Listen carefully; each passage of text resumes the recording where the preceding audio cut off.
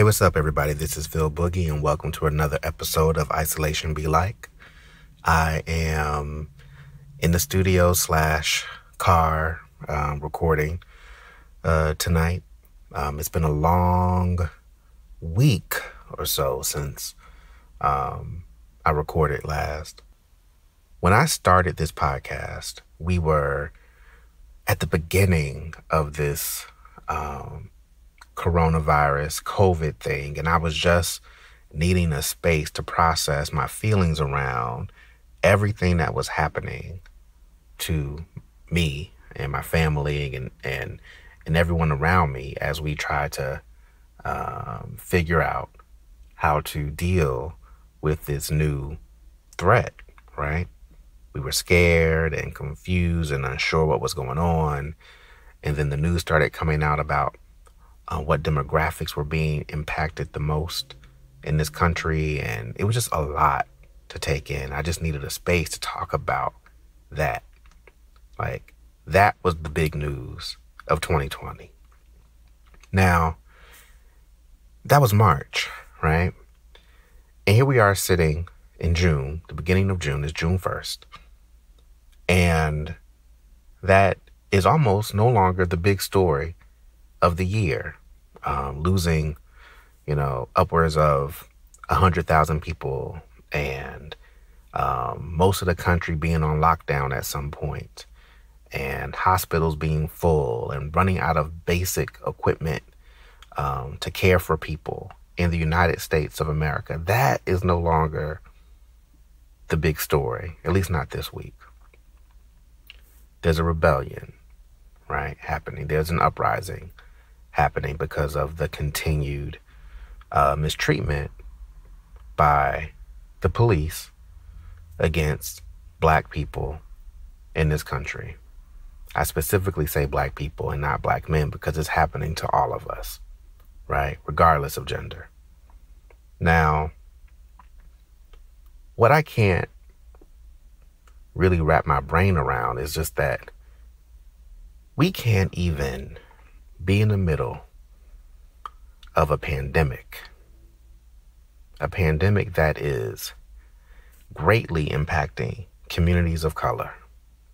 We can't be in the middle of that and wrap our brains about how to heal and how to take care of ourselves in the middle of that and just process how to stay alive, how to keep healthy in the middle of a pandemic. We can't even focus on that survival because we still have to shift as Black people often do to surviving just day to day in a world where people look at us and think that maybe we're not human, right? So that they can do anything they want to us.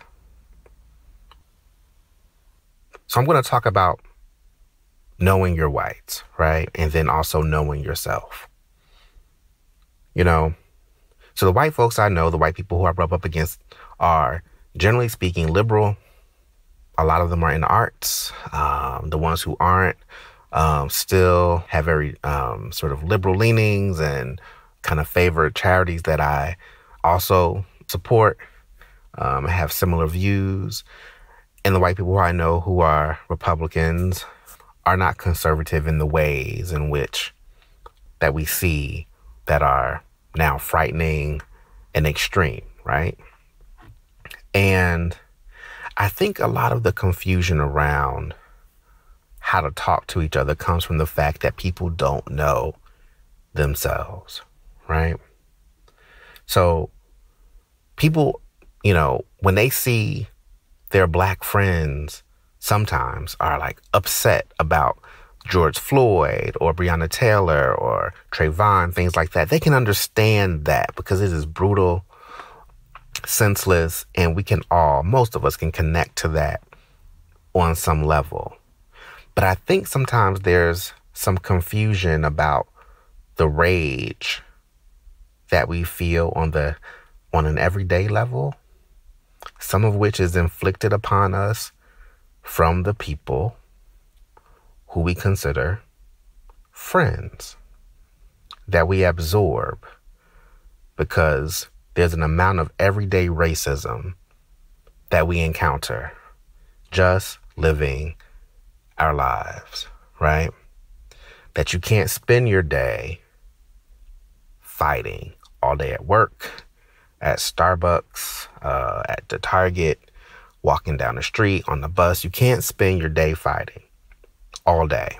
So you absorb these everyday sort of insults, right? And I'm just going to just give some examples about the things that, because I just could not think of how to frame this conversation, but I think I want to frame it from the fact that I am frustrated by what I see on the news. I am also frustrated by the fact that because people see me and everything seems to be okay, there's an assumption that I am often not encountering difficulty because of my race. And there's also sometimes this thing that people in your lives will do, white people specifically, where when you're talking about race outside of the context of an extreme case like police brutality that is obvious, there isn't always an immediate understanding of what you're talking about. And sometimes it's dismissal. And let me be clear. When I'm dismissed like that by somebody who I consider a friend, they're not hearing me. I'm not even talking about agreeing with me, but if they're not hearing me, then we can't communicate. I can't do that. I've done it before. I've tried to understand, and I don't do that anymore. But everybody's looking outside. So what I want my white friends and white folks who are listening to hear is that part of the problem might be you. Not all of you, but a lot of you. When I was in film school, I had a white mentor.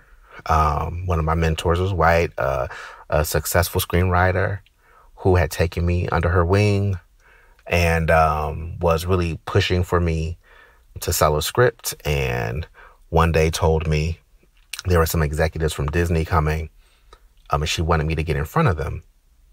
And I had a script that was a romantic comedy set in a middle-class neighborhood with a middle-class family, two sisters, and they were African-American. And about a week before the executives from Disney came, she pulled me aside. Now, this is someone who was helping me, who supports me, and who I trusted. She pulled me aside and said, "So just to be clear, these characters are black, right?" And I said, "Yeah." And I was a little bit confused by the conversation because clearly it said African American near the character description. So I just said yes, but kind of with the question mark, because I'm not quite sure why I'm being asked this obvious question. And then she says, "Okay, well, I think the script can sell. I think you can make a lot of money. But the characters themselves are just sort of like regular people, just regular middle class, upper middle class people. And then I almost forgot they were black. And, one of the rules that we kind of talk about in screenwriting is use it or lose it. So if you want them to be African American, I can understand that because, you are. But if they're going to be that, use it." And I said, "Okay." I said, "What does that mean?" She said, "Well, if they're going to be black, hip hop it up a little bit." And the conversation went on. She kept talking, but I left my body at that moment. If they're going to be black, hip hop it up. The script had nothing to do with hip hop, had nothing to do with being cool in a specific kind of way. I knew exactly what she meant. They were just being normal, whatever that meant to her. So normal, everyday people are white. Why make these characters black if you're not going to have them pop locking or rolling their eyes and necks and doing whatever she thinks being black meant. But she said, hip hop them up. Now, everyday racism. Sitting there minding my business with this woman who is liberal, woman who has taken me under her wing, who has been kind with me. And here we are. She doesn't see or could not see the problem in saying that to me. Just sitting there minding my business, right? That's part of the problem. You know, recently, I'm part of an organization, an arts organization, where one of the staff members has continuously said racist things, right? And part of me is tired, right? So I confront the person once and just kind of check them, like, and one of my favorite things to do is to say, what did you say? Right? And make someone repeat it. So I did that. It's repeated. And then I kind of say, well, this is how I heard that. And we move on. And I didn't make a whole big stink, but I just make sure that a person understands that I am hearing them. I am acknowledging them. So it's not going to be a surprise when at some point I actually go the fuck off. Right? And I took it a step further and I reported it to another white person who I counted as a friend and was listened to and was heard. But in the end, the institution of that organization was more important, was more valued, in my estimation, than what was happening to the people who were worker bees, who were there holding the organization up, right? I would imagine that neither one of these people consider themselves to be agents of racism. But in my estimation, even if by silence, they were. Again, liberal, in diverse relationships with friends and other colleagues, all these things, still agents of racism, right? That uphold structures that allow people of color to be victimized, right? Again, these are people who we brush up against. They're not calling me a nigger. They're not threatening my family. They've actually been really kind to me, right? But it's bad, right? You know, everyday stuff. Working in LA, worked for a big marketing PR agency. My manager was a white woman. We had a pretty good relationship, and I started to do very well at my job. Was getting some notice from up above her in terms of hierarchy. Got invited to a meeting with the president of the company, and I guess that caused some problems. And I was pulled into a meeting by this white woman who was only maybe a couple of years older than me, who I had, I believe, as much or more education than, and was told that anyone off the street could come and do my job and not to get too above myself. Came out of nowhere. We had not had any beef, nothing. But it was, again, putting me in my place. This liberal white woman who had befriended me and others, you know, putting me in my place. Racism. Again, not coming from somebody who is an extremist, who I feared would harm me physically, or who I think would spit in my face, or who I thought would like burn a cross on my lawn, but racist. Same company, same marketing agency, knew I was talented. And then when it was time to get accounts, I would get called to be the voice of what was cool and hip. Now, I was younger.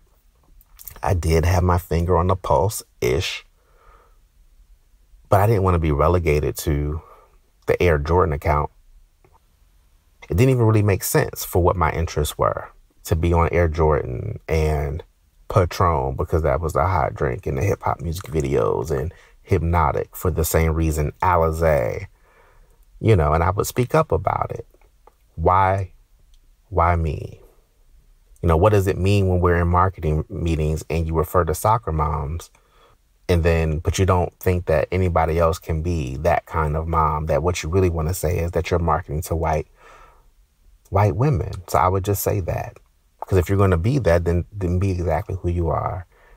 But we got to get up. Me and my other black colleagues had to get up every day and go into an office where jargon was used that sort of relegated black people to certain boxes and relegated Asians and Latinos and whoever else who was not white into some kind of separate box. And I would speak up on it and make everybody uncomfortable. But that shit gets tired. And on and on and on. So for me, this discussion is about police brutality. It is about our country's history. But on a micro level, as our friends and people who are our colleagues are asking us, what can they do? My answer is to take a moment and think. Think about who you are. Think about the conversations you've had with other people about race or about certain issues and whether or not you listen to what people had to say. Think about if you are an event planner or you do arts work, and the only times that you invite people of color to participate in programming is when it's the Juneteenth celebration or Black History Month, as if we don't exist throughout the whole calendar year. I want you to think about if you've been doing fundraisers for dolphins and whatever else, but haven't done one for the victims of police brutality that we all know about. Haven't done one fundraiser for that, you know. You've done one for every sort of endangered species that exists. You know, we all, heard of something that went, and rightfully so, that happened for the children who were being detained along the border. We all supported that, and rightfully so, because it was horrible. But what about your neighbors who are suffering, right? And not just when the world's on fire, because we know about this stuff before the world is on fire. It's not a secret. Yes, I appreciate the Black Lives Matter sentiment coming from everyone, but you have to matter before the world is on fire. We have to matter when I tell you there's a problem at work because someone said something to me that was wrong, and that you hear me and not tell me that that person was just joking, or that person's a nice guy, or that's a nice woman, and, they didn't mean it. We need to matter then, not just when somebody is murdered. And I know people may not see the connection to these things, but there is one. The connection is that it's really easy to see the problem in other people and to not see it in yourselves. It starts with us looking at ourselves. I do it. I check myself. We should all do it, right? And I appreciate what I'm seeing in terms of genuine protesters who are out there, who are not people of color, who are out there because they want to be out there, not because they're capitalizing or part of some other initiative to cause, to disrupt what's really happening. I like what I'm seeing and what I'm hearing. I think something has struck a nerve, but if we're to move past this in any real way, if you're a professor, look at your syllabus. If every expert that you're suggesting to your students is white, you're part of the problem. If every book on your reading list is by a white person, you're part of the problem. I'm a storyteller. I perform for various storytelling organizations. If every storyteller on your stage is white, most of the time, when your organization is in a multicultural, diverse city, part of the problem. Think about what you're doing. It could be done differently. It can be done differently. I am struggling with what's happening now because everything feels so big. I'm sitting in my driveway right now in my studio, and it's quiet. There are no marches happening up and down my block. But it's very much present in my life, what's happening right now. I've been stopped when I shouldn't have been. I worry about what's going to happen to my children and to my friends' kids and to my family members every day. I fucking come out of my house to go to my car to do something around on my property. And sometimes I grab my wallet because my ID is in it, because I live in a nice neighborhood. And I sometimes think that someone's going to see me walking around my own goddamn house and call the cops. That I even have to think about that is ridiculous. And that's not because of extremists. It's because of the good white folks, and I'm doing air quotes that you can't see, that I know, that I live by, right? I have a documentary called Searching for Shaniqua. It's about how people get discriminated because of their names, and at the heart of that is, again, it's racism that we can't or don't want to be identified because of something bad happening to us, because of how far away from whiteness, from the so-called center we have moved by giving ourselves or giving our children names that are not approved by white people. Not extremists, everyday white folks. That then trickles down to everyday black folks who then live under that system and then force the oppression on themselves. You can't escape the shit. So my advice for all of us and for the people listening who are white is to start just with a silent sort of just meditation about the people in your lives and how you have shown up for them or how you have not shown up for them, right? I want you to think about the ways in which you're a teacher and haven't, whether you have black students or not, haven't shared anything about people who are not white, that have nothing to do with slavery or civil rights. Not that those things should be erased, but if you've not offered them anything else other than that, why? If you teach music and you're not talking about artists who are from the continent of Africa and or black artists, if you're not talking about anybody else but Europeans, you're part of the problem. Are you standing on someone's neck? No. But it's part of the problem. It's the part that you can solve. You can change that by yourself. You can change that.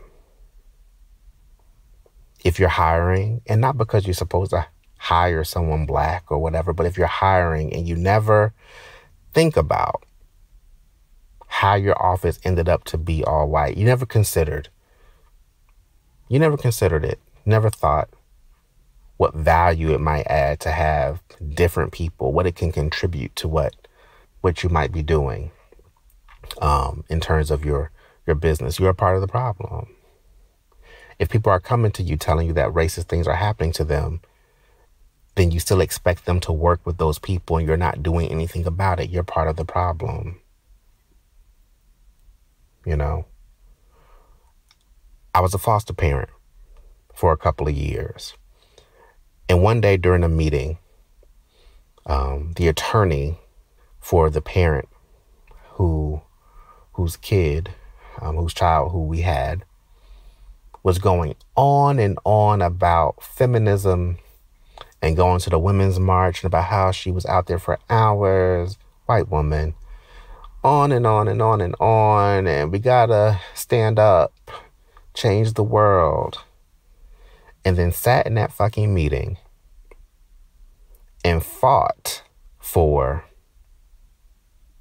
this little black baby who we had in our home to go back to a home that was not stable. So you marched for hours because you saw the value in women's lives and the importance of standing up for people. But you could look at this infant and think it would be okay to send them back to an unstable environment, right? Because it's just what you got paid to do. I don't want to hear shit about you going to that women's march. Because what you're doing right now as your profession tells me everything I need to know about you. You're a part of the problem because these black lives, these black babies who you're sending back into unsafe homes you don't give a fuck about.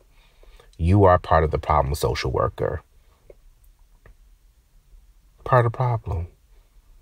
Your racism is part of the problem too, because you don't see these people who you're handling as valuable. Everyday racism. I saw it as a foster parent. See it as a teacher. I teach students who come to my class, who I have to sit with and work with, and they are fine students that I would never think as students who have any sort of problem. And then I hear other professors, other teachers talk about them, and I sometimes wonder, are we teaching the same student? Where they're seeing aggression from a student. It's not aggression. It is your fear. You are part of the problem. So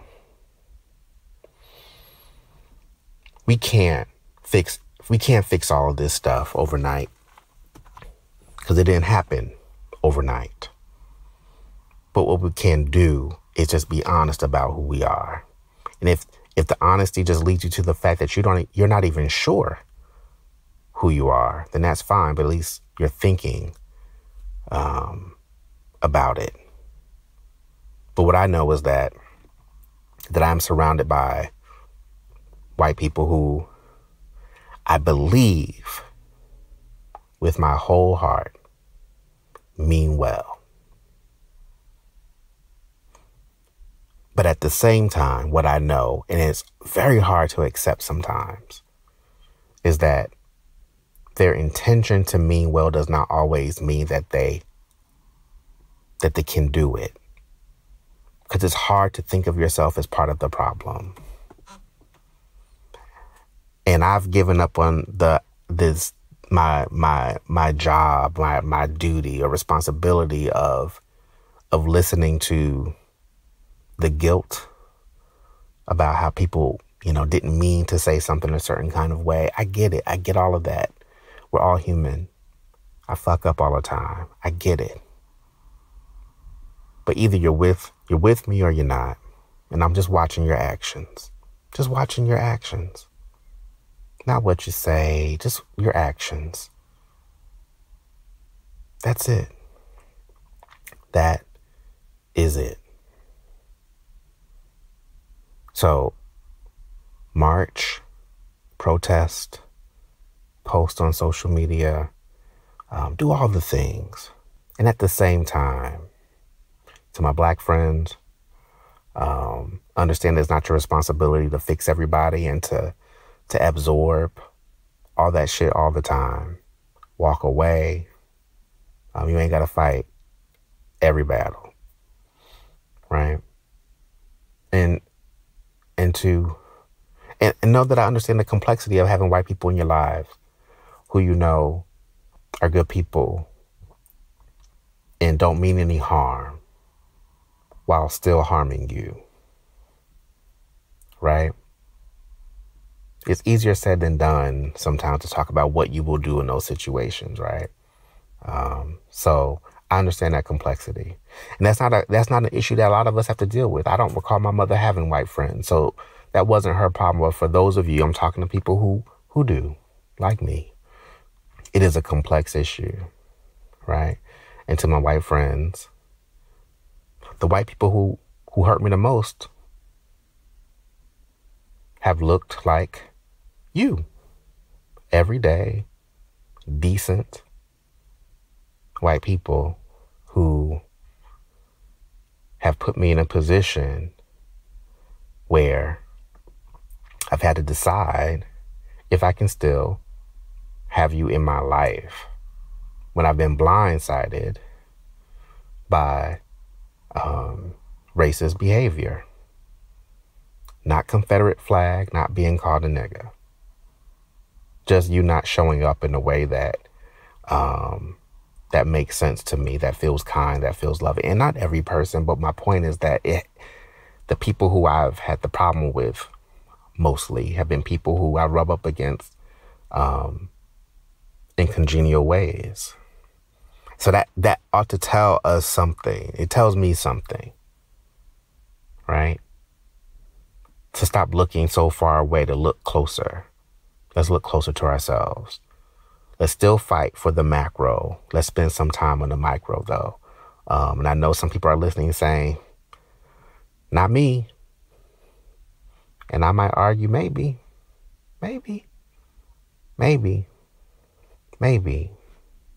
And if you're listening and you want to know, if you're one of my people, you can ask. I tell you, I'm down to have a conversation. But beyond that, it may not even be with me. Just know that you may have been part of the problem somewhere along the way and not even known it. It may still be part of the problem. Right now, I am. You know what? One more example, and then I'm gonna go shut it down. And it's really, and I want to talk about why this example is really important to me. It's because it's this whole thing of safe space that I think is bullshit, and it gives people a false sense that what they're doing is correct because they say out loud, safe space. And then all of a sudden that means everybody's on one accord. This is a safe space. No, it's not. It's not a fucking safe space for me. You know, I went to a retreat, and those of you who have heard me tell this story may know this. But I went to a retreat about, I don't know how many years ago now, 7 years ago. And it was a writing retreat for LGBTQ writers. It was a big deal. And I flew out to California. There were about 40 of us, 45 of us, plus some mentors. And there were a couple of people of color there. And I show up. I get called the wrong name. I get called by the name of another black person by three white writing fellows who were there. Called me by the wrong name. Like the minute I showed up, I was called by the wrong name. And that set the tone, right? Because that's not my name. And why are you calling me that? And I find out that it was the name of another black person. And then the next day at breakfast, I sit down, and this white woman who was a total hipster and does all this sort of equality, diversity work on behalf of gay people, I sat down at the table just trying to be like, I just want to fucking eat breakfast, right? And if you know me, you also know that I didn't want to eat with anybody. I wanted to be by myself, but you can't do that at a retreat when people are supposed to get to know each other. So I sat down at the goddamn table to not be a weirdo. I sit down with everybody else, and she asked me, a person who I don't know, doesn't know what I eat, just doesn't know me. looks over and says, like the second I sit down, she asked me if I thought that they were going to serve fried chicken and waffles during the time that we were at the retreat. Bitch, why are you asking me? I'm not the chef. Why the fuck you asking me about fried chicken? I don't know you. I don't know you. And here we are in this diverse, safe space for writers. And here I am being asked about fried fucking chicken, which I love, but why are you asking me about fried chicken right now? So I can't just be. Here's a woman who wouldn't necessarily, I think, on an everyday basis, consider herself to be racist. I'm at a table full of white writers who I would imagine would not consider themselves to be racist. And now I'm sitting there essentially by myself as the only black fellow sitting at the table. And what do I do? So of course I say something, but I don't want to do that. I don't want to do that. That's happening to us everywhere, every day. Everywhere. Just shit like that. Shit like that. And the other people at the table, to their credit, once I said something, they said something. Now, I don't know that anybody would have said something to her had I not initiated the conversation. I asked her, why did you ask me about fried chicken? Why are you asking me about that? And then we spent the entire time of breakfast with them drilling her about whether or not that was appropriate. And I appreciated that they spoke up, that they called bullshit on her asking me that, right? But I still was like, damn, can I just fucking eat my breakfast? It's that. That's happening at work every day, at school every day, at the store every day, all of that shit, right? So if you can't, don't ask to touch somebody's hair, right? Don't do that. Don't walk up to somebody asking if they want to get jiggy, or don't do that shit. Don't do it. Don't walk up to your black friends, pop locking. I went to a meeting, again, for an organization that was for diverse voices and, community work. I go to a meeting, and the woman who was leading the meeting comes in, and I've never had this conversation with this woman, and she might be listening, right? She comes in, and now there are, I think, 2 black people in the room when this person comes in. I am one of them. I was the youngest. The other black person was mid to late 60s, right? The rest of the room, younger white folks, right? She comes in and says, "Hi, everybody. Sorry I'm late." And then looks at me. Now, this is a person who I did not know and really still don't know that well, but I did not know that well. She looks at me as she drops her bag down on the table, and before she sits, and says, "Hey, okay, Phill, don't tell me anything that happened on Empire last night." And I'm thinking, bitch, why are you asking me not to tell you what happened on Empire? I have never talked to you before. I don't fucking watch Empire. Like, what are you talking about? Why did you just point at me? She said, don't tell me what happened. Now, that is not police brutality. That is not that. Let's be clear. I'm not saying it's the same thing. But I'm talking to the people who I rub up against, to the people who I think most of us are rubbing up against, the people who I know. We're dealing with that dumb shit. And it is racist. Fix that shit. Right? I appreciate the marching. I appreciate the big shit. But fix your mouths. Fix yourselves. Right? I don't want you telling me not to tell you what happened on Empire. You don't know what I watch on the fuck. You don't know what I watch on TV. Why are you telling me that? I just got mad again thinking about it. Just why are you asking me about fried chicken, bitch? Why are you asking me that? Why? Why? That's, Fix that shit. We got to fix the big shit too, but I think it's all that little shit that has to get fixed as well. I am cursing. I am mad. I'm mad. I'm mad.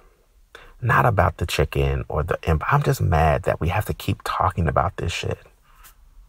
You know, I was maybe 25, 26 years old. I don't know. Whenever Khalees released Milkshake, again, minding my business. I am a professional at a major. I'm doing my shit. I am a professional. I'm minding my business at work. And the receptionist, a white woman who had just finished school, and she was answering the phones. She yells down from the receptionist desk, down like the hallway, past about 6 offices. I was standing in the hallway. She had the music playing. And Khalees was on with Milkshake, whatever year that came out. Milkshake, right? We remember that song, right? And she screams to me, a black man who she don't even know. Here I go. I'm not even doing subject-verb agreement right now because I'm that fucking mad. She don't know me. And she says, dance. Hey, Phill, dance. Dance. Like I was Bojangles. Why are you you dance. You dance. You dance. You dance for me. You dance for me. Why are you telling me to dance? Why are you the one listening to the shit? Why are you asking me to dance? Another company? Actually, it's the same company, different person. Minding my business, walking to the printer. I mean, just like walking. I wasn't pop locking. I wasn't freestyling. I wasn't doing nothing. I was walking to the printer. And I passed by her office, white woman, and she yells out of nowhere, Monday's Martin Luther King Day. And I'm like, why in the hell are you telling me that? Why are you... She actually, I passed by the office. She called me. She said, hey, Phill. And I leaned back and she screams that. Monday's Martin Luther King Day. Why are you telling me that? I got a calendar. Leave me alone. Leave me alone. Leave me alone. And stop asking me to be in diversity. Stop asking me to be in diversity trainings. None of us want to fucking be there. We're not the ones with the problem. Stop asking us. And black people, stop taking these damn diversity jobs. Be 5,000 white people at a company and then be one black person as the director of diversity and inclusion. Stop taking those fucking jobs. It's a joke. Stop it. Stop it. Right? Stop. Y'all do some work, right? You know, do some work quietly, some quiet work, like Montessori. Just like find a work to do by yourselves, figure some shit out. Don't ask black people to dance for you randomly. Don't touch our hair. Don't kill us for just being. Don't do any of it. All of it is fucking bad. All of it. We want to be left alone. And to be honest, we might even want to be connected to you too. I'm a human being. I have people who I love who have just fucking let me down with the racism that just kind of pops up and that they can't even see. They're so liberal, so offended when you point it out. We can't be friends. We can't be friends. We can still pass by each other. I'm not afraid of you. We can't be friends.